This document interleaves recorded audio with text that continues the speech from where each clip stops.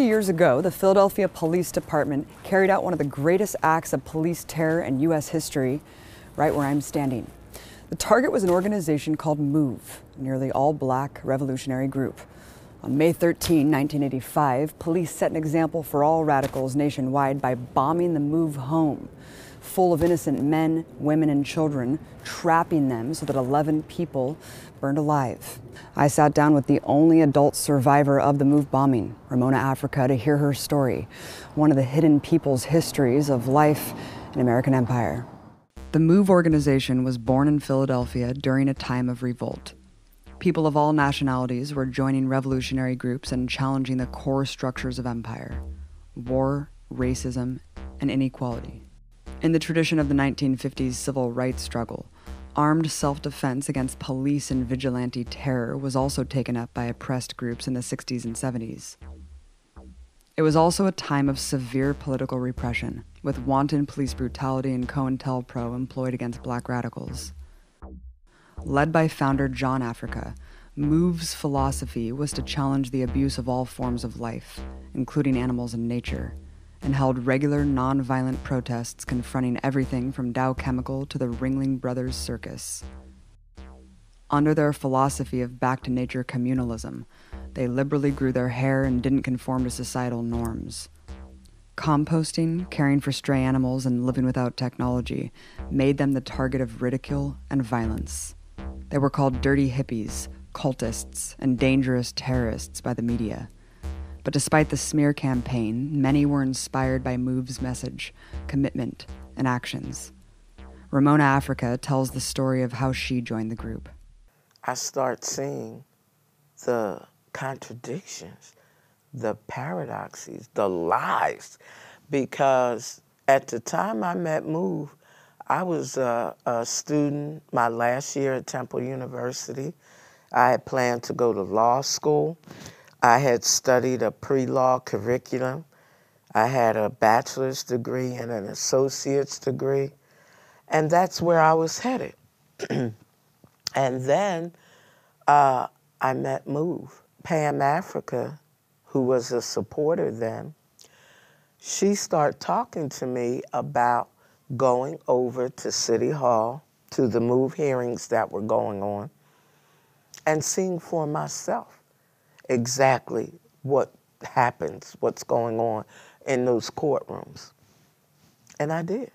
I went. I was shocked and shaken. I could not believe what I was seeing in that courtroom. Nothing that I read in those textbooks that I was given to read at Temple University, nothing that those professors told me at Temple University, none of that was going on in that courtroom. I saw the blatant railroad, the obvious racism that was going on, the obvious frame-up. On the other hand, I saw a group of revolutionaries, and I saw them uncompromising, saw them representing themselves, cross-examining prosecution witnesses and exposing the lies and contradictions of these witnesses. I saw that they were not intimidated at all. At the MOVE 9 trial, Ramona was charged with contempt of court for clapping by Judge Lynn Abraham. She was sentenced to 60 days in jail. Well, I tell everybody, I owe her a thank you note because she sent me to the county jail for 2 months, up close and personal with MOVE women. When I walked out of that prison after those 2 months, There was no turning back. Law school was out of the picture.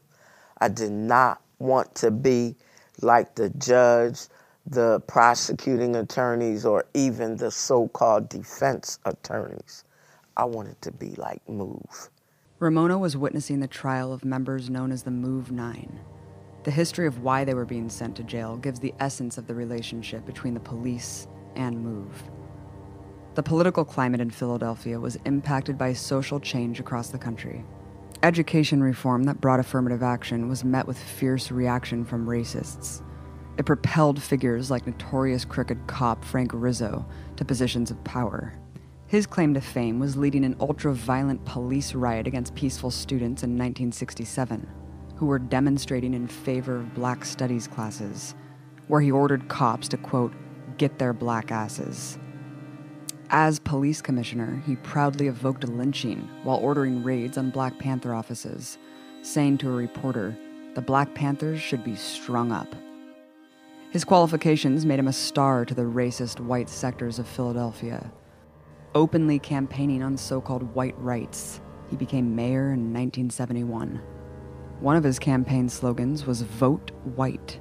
The dual hatred of both African Americans and progressives made Move an obsession for the mayor and his ilk. Move members became a target of regular harassment and physical attacks by Rizzo's cops.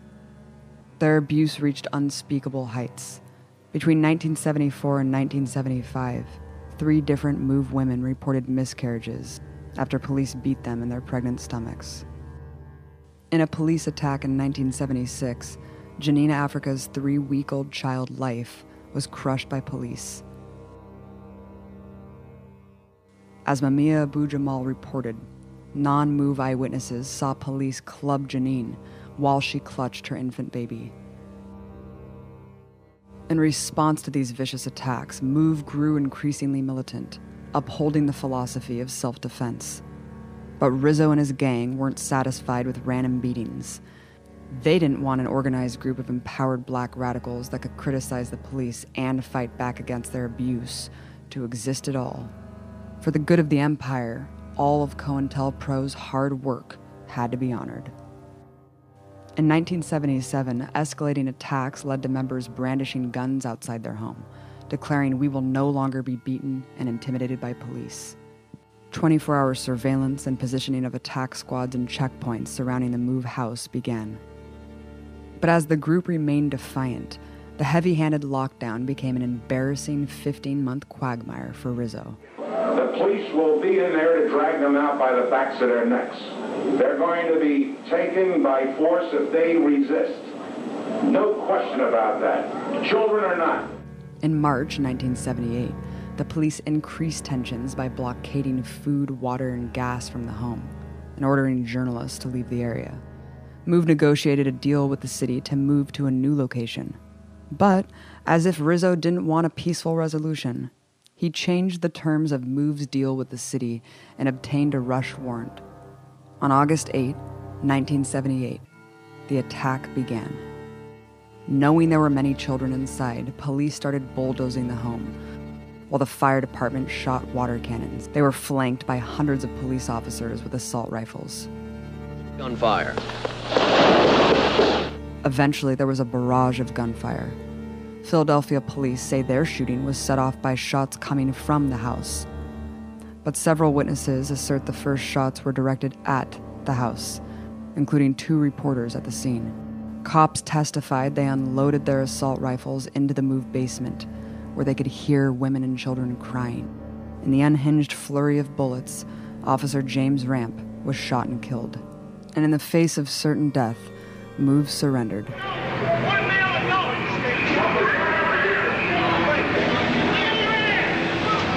When unarmed Delbert Africa came out, the Philadelphia police showed everything you need to know about their claims of upholding the law that day.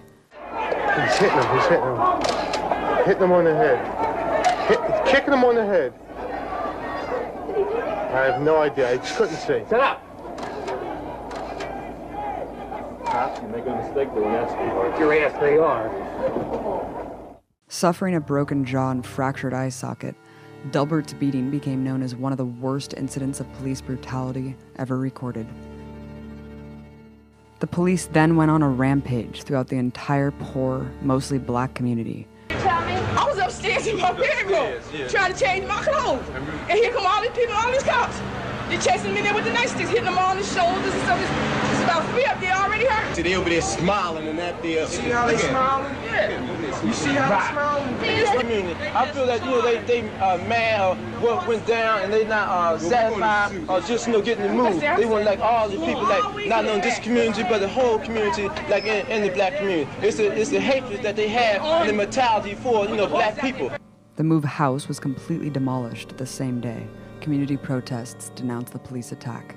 Despite no evidence that the bullet came from the house, 9 Move members were convicted for the shooting, all given 30 to 100-year prison sentences. Temple University professor who documented the incident, Lynn Washington, stated, "The police department knows who killed Officer Ramp. It was another police officer. They have fairly substantial evidence that it was a mistake. I got this from a number of different sources in the police department." Protests eventually forced the indictment of the 3 officers for the infamous beating of Delbert, Africa. Police hatred of Move peaked. And the head of the police union gave his thoughts on those who beat Delbert, Africa. What they should have done is shot that goddamn bum, and then there would have been no trouble today. All 3 cops were acquitted, but Move didn't stop speaking out. The reign of arch-racist Rizzo ended in 1980, but deep-seated hatred of Move meant they would never leave the crosshairs of the boys in blue. Still, with no crimes to justify the removal of the Move family, the final confrontation started with a knock at the door. A plainclothes cop, I can't remember exactly who it was, a man, walks up our front steps, knocks on the door. Me and my sister Teresa Africa, who was killed in the bombing, we come out and we stand out there talking to this cop and him talking to us for at least an hour, at least. And when we were done, he just walked away, he left. What we found out was that they had practiced, rehearsed, planned for over a year their attack on Move, their plan to exterminate Move, kill Move all. They thought they had a workable plan and they needed a reason to execute it. And there was nothing. So they ended up using that non-incident on April 29th, 2 weeks earlier, as their excuse to come at Move. On Mother's Day, 500 cops flooded into the neighborhood and barricaded the streets, readying for their one-sided war. People living in proximity to Move were told to evacuate for 24 hours. They tried to convince people that they came out there because neighbors had complaints about us. When did this government in this country ever care about black folks complaining about their neighbors? Since when? When did they ever care about black folks complaining about anything? Anything. They don't. They never did. That was not the issue. The issue was really, and is still, our unrelenting fight for our Move family members, known as the Move 9, and they could not answer the questions that people were putting to them. And that is why they were feeling so much heat from Move, and that is why they wanted to shut us up permanently, in the words of Wilson Goode, then mayor, first black mayor of Philadelphia, that he wanted a permanent end to Move. You were the only adult survivor of the Move bombing on that day, Ramona. Can you walk us through your experience?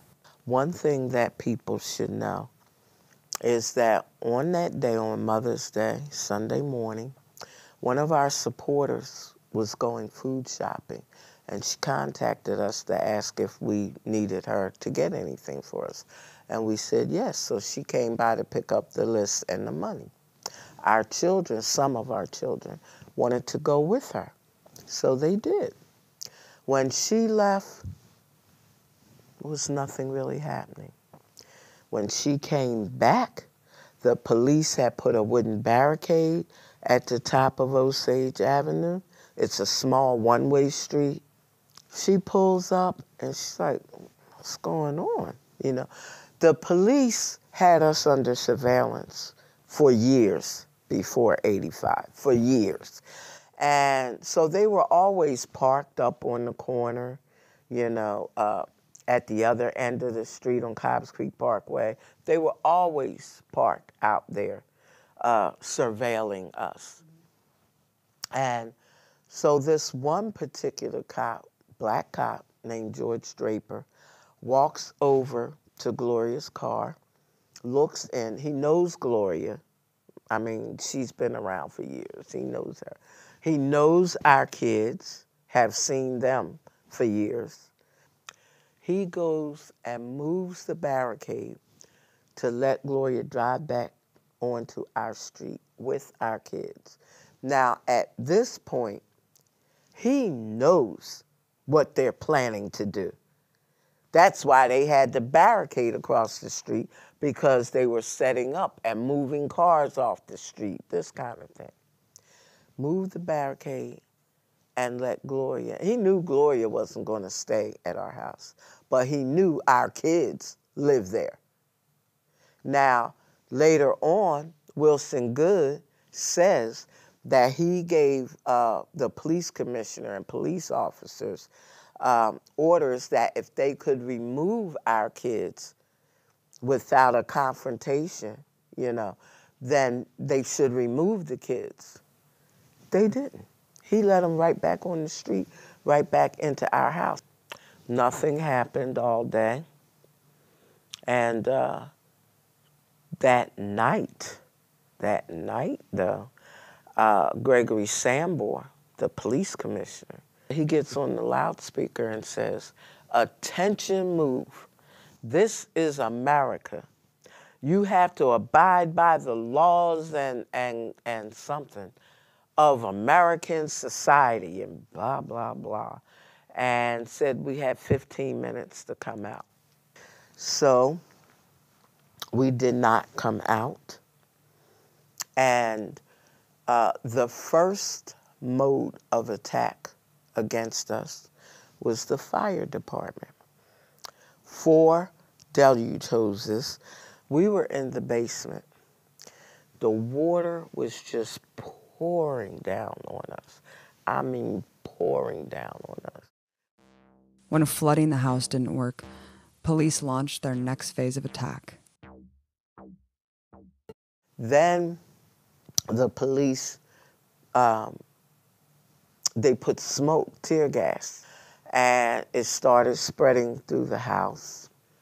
But in order to put the tear gas in our house, what they did was they used explosives. They claimed they wanted to put 3-inch holes in the party walls on either side of our home to insert tear gas. When they finished using those explosives that were supposed to put 3-inch holes in the wall, they had blown our whole front porch off. I mean, the whole front of our house was blown away, so it was wide open. So when that didn't drive us out of our home, they started shooting. According to their estimates, and you can take that with a grain of salt and scale it up, they shot over 10,000 rounds of bullets in on us within the first 90 minutes. They had to send to their arsenal for more bullets, It was only a handful of us in that house, 6 children in that house. When I say they shot over 10,000 rounds of bullets, They had their sidearms. They had M16 rifles. They had shotguns. They had sniper rifles with silencers on them. They had M60 automatic rifles. The police say the first shots were automatic gunfire from the move house, yet the only automatic weapons ever found belonged to the police. Shockingly, they brought more than just M60 machine guns and enough ammo to kill a small city. They had bombs, too. Hovering in a police helicopter 6 feet over the move home, Lieutenant Frank Powell, with the official approval of Mayor Good and Police Commissioner Greg Samber, lit 2 pounds of C4 explosives and threw the bomb onto Move's roof. This 5:27 p.m., State Police helicopter drops it. There is the explosion. The act of terror was long planned. An internal FBI letter confirms the agency personally delivered 30 blocks of C4 to the Philadelphia police for the assault. When you guys were in the basement, did you hear them announce anything before the bombing? No, I didn't. But like I said, it wouldn't have made a difference because we knew, we were very, very clear on the fact that they were not out there to arrest anybody. They had plenty of opportunity to arrest us if that was their aim, but it wasn't. It wasn't. Their aim was to kill, to exterminate, annihilate the MOVE organization. And that is why we didn't come out. We knew it. We knew it. Ramona, for people who haven't been in combat or been around something like machine gun fire or bombs dropping. Like me. Yeah. I mean, talk about what happened when that bomb dropped. Well, when they dropped that bomb, we heard it and we knew it was something big because we could feel it in the house. But it never occurred.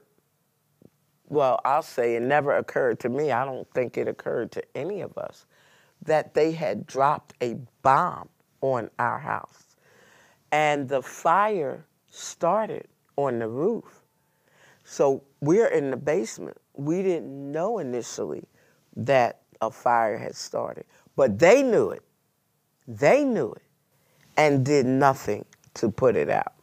When the fire erupted, Police Commissioner Samber and Fire Commissioner William Richmond both gave the order to, quote, let the fire burn. They won't call it. Police Commissioner motherfucker. So after a while, you know, it was kind of like quiet, nothing was happening.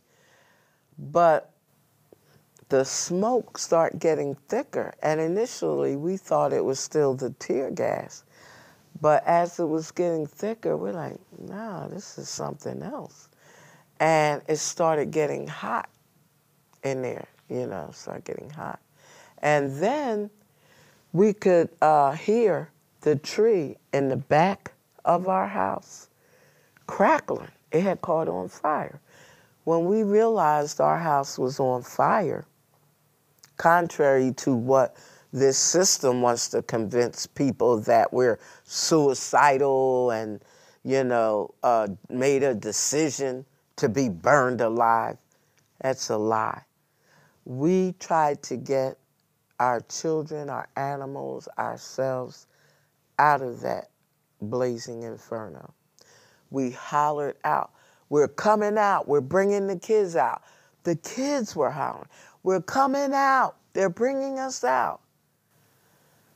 You know what the response was to that when we started trying to come out? They opened fire on us. They opened fire on us. Bullets were hitting all around us. We were forced back into the house at least twice, which put us in a position of being burned alive or being shot to death. We made one last attempt to come out. And that is when Bertie and I got out. And not just my word, but Bertie's word. He could hear the gunshots all around us, you know. I heard them. I knew what was happening. What was happening was that the people waiting for them outside had a vendetta to honor. The team guarding the back exit of the burning house were the same cops indicted for the beating of Delbert Africa. Those who managed to escape the suffocating smoke and blazing inferno were met with a spray of police gunfire, forcing them back into the flames. The official MOVE commission confirmed it was police gunfire that prevented the escape of the members through forensic pathologist Dr. Ali Hameli, whose team found shotgun pellets in Africa, a woman, and 3 children. Only 2 people survived the onslaught, Ramona and 13-year-old Bertie Africa. I got out first, and I'm helping Bertie out, and everybody was coming out behind us, which is the only way they could have bullet fragments in them, is to have gotten out of the basement and faced the gunfire coming from the cops who were shooting at us. Well, Bertie was the next one behind me, and I saw Rhonda there. She was, you know, getting the kids out. And as far as I knew, when they took me into custody and Bertie into custody, when they grabbed us, I was under the impression that everybody got out. The injuries they incurred were severe. I have burns on my arms, on my legs, and not as big burns on my back. For 4 hours, they used fire as a weapon before they turned on the hoses they had so liberally used against MOVE in the initial attack, when there was no fire. The flames spread uncontrollably over 3 blocks, engulfing over 60 homes. When the smoke cleared the ruins, 11 people lay dead. 5 were children. All the result of a murderous scheme where top officials used military force to bomb their own civilians and ensured that they would burn alive. What accountability was there for any? None, absolutely none. Not one single official was ever charged with anything in the murder of my family members. Wrought with criminality, no official was ever punished for their role in the massacre.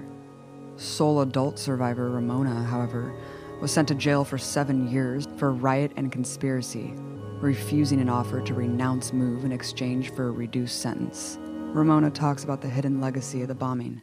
It made national and international news.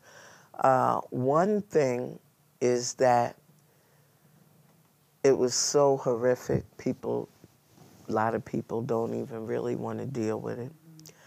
Another thing is, if you really deal with who MOVE is, what we represent, and what happened to us, if you really deal with it, then you got to get up off your butt and do something.